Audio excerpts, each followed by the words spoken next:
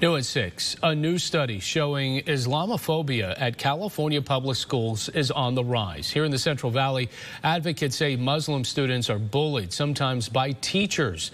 Our Natalie Vera with more on the study and reaction from the Muslim community. The Muslim American community continues to face hate in the classroom.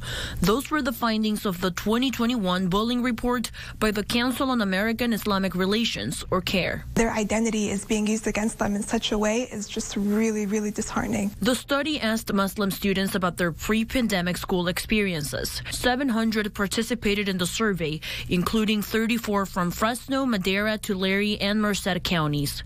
Nearly 50% of them reported being bullied, compared to 40% in 2019. More than half said they felt unsafe. There's times where parents are making calls to their school over and over and over, and they're never heard. The Islamic Cultural Center in Fresno says they've worked with Valley school districts to address the problem, including an instance where a local school allegedly had a test with Islamophobic questions. There was a question, for example, about hijab, about the covering that Muslim women wear, and it had some demeaning reasons as to why a Muslim might wear it.